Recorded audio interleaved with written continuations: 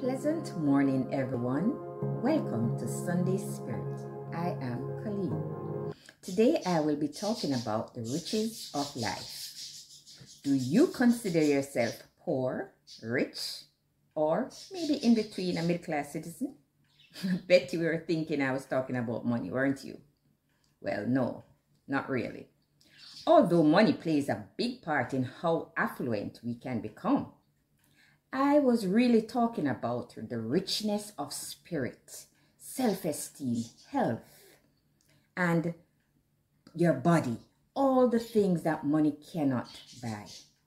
The true richness of life comes from what is in your soul and how you live.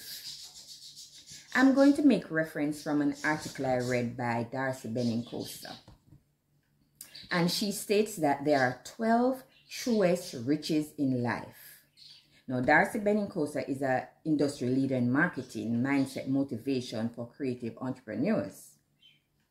She thinks that the riches in life comes from 12 things. Number one, your mindset first. Having a positive mindset is the heart or the beginning of all riches. Is your mindset one of gratitude, wealth, abundance, love, worthiness, curiosity, intelligence, and solution-based?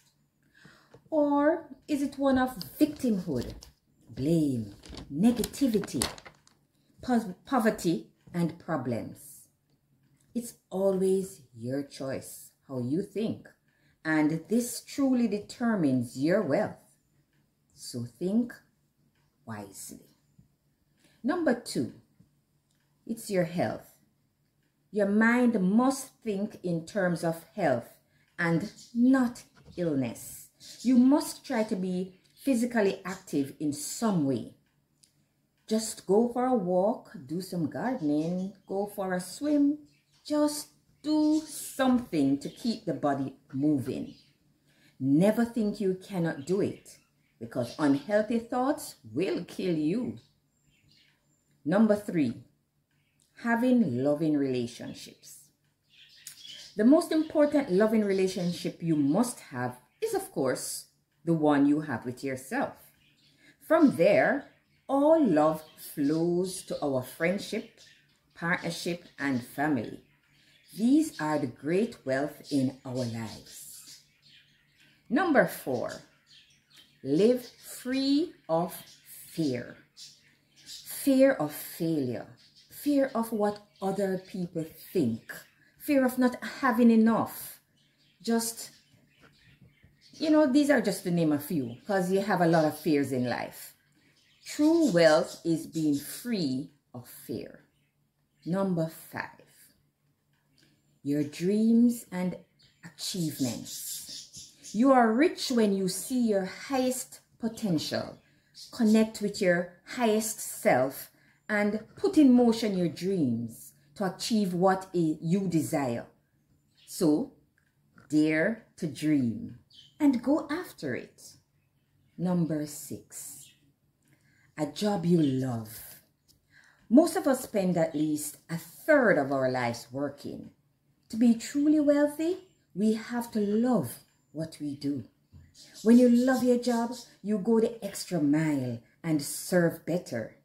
Serve more. It will always come back to you. Number seven, have faith. Faith connects us to our highest self, our creative intelligence, and to source.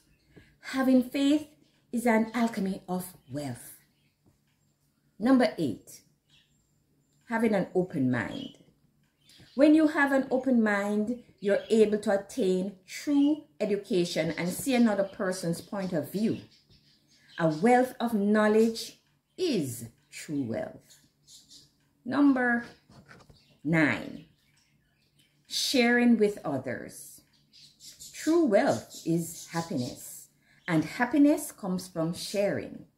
Sharing is one of life's greatest riches. Let's share with someone today. Number 10, self-discipline. When you learn to master yourself, your habits, your thoughts, and commitments, you can't help but be successful and gain real wealth. So people, be humble.